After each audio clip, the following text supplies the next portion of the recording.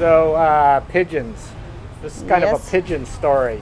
It's definitely a pigeon story. Pigeons are the reason I'm here. Well, I got invited last year to 2021. While I was out here, I asked about pigeons because I was going to do a pigeon installation with my friend Adele in Moscow. Then we hatched this idea. Why don't we get Adele to come back and paint a pigeon mural on Eug's building?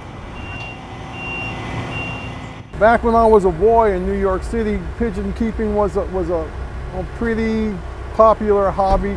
There would be a coop on every block, and you know, when you get older, you kind of become nostalgic for things that you've done when you were a kid. And I thought I would keep the pigeons for a while, and it's fun watching them fly. It's almost like being up there with them. And for me, pigeons are just like a metaphor for people living in urban spaces. Every city of the world has pigeons, and I have been on all 5 continents. They all have pigeons, they all look the same, just like people. So. And I had photographed pigeon flyers, kids who flew pigeons in New York City in the late 70s. And so I became interested in pigeons then.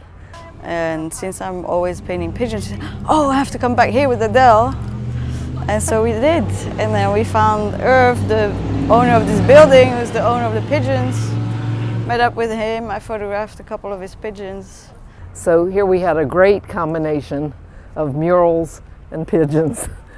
And now we named her Eugene, a pigeon of Eug's coop, which is on the roof.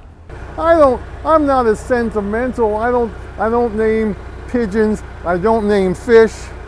I do name dogs. But so I wouldn't give whenever you give a pigeon a name, he's going to be eaten by a hawk or. If he does get eaten by a hawk, he's still going to live on the side of your building. Exactly. We all wish we could be that lucky.